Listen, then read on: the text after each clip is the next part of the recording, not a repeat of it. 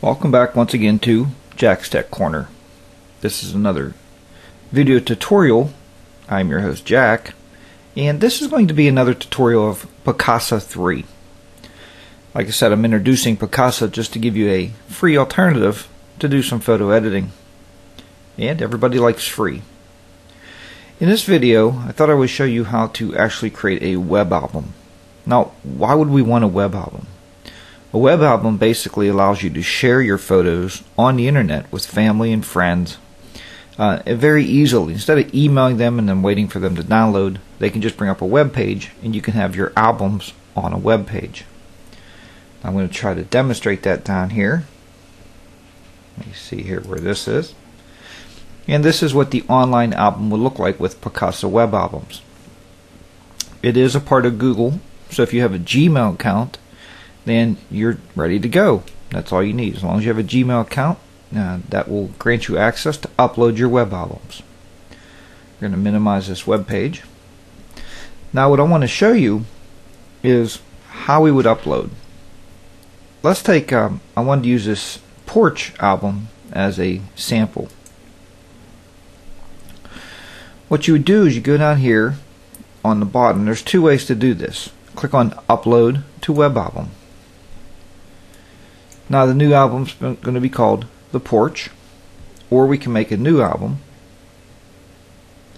but we're going to use The Porch because that's what the album's called here.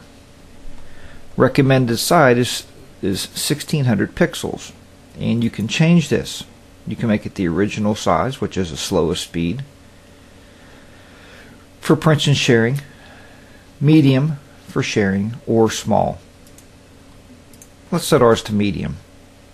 We can make it an unlisted, which it means it does not appear in the public gallery, or you can make it a public album. Let's go and make it a public album. And then all we do is simply upload. At this point, it's going to upload those pictures to our web album. And as you see with the medium-sized pictures, it's pretty quick to upload.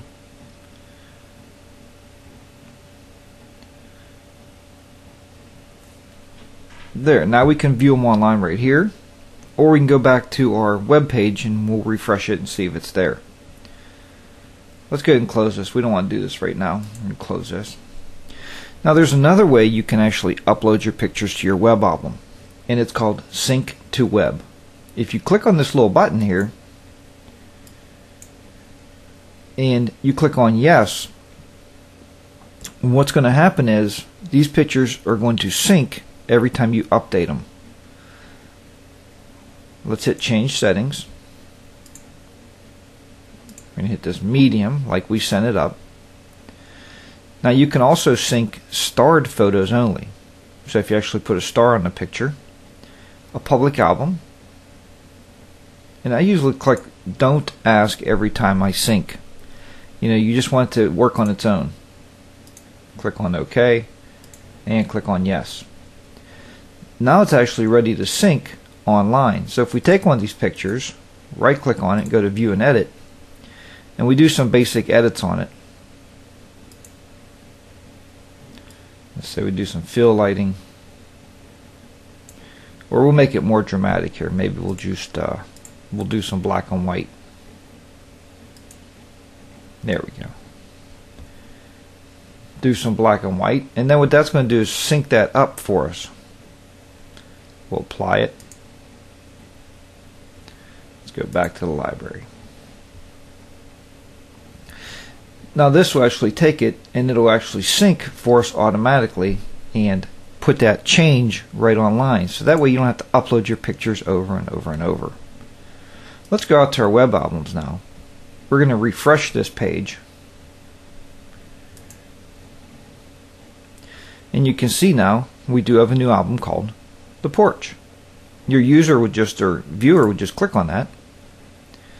And as you can see, here's the one we just edited.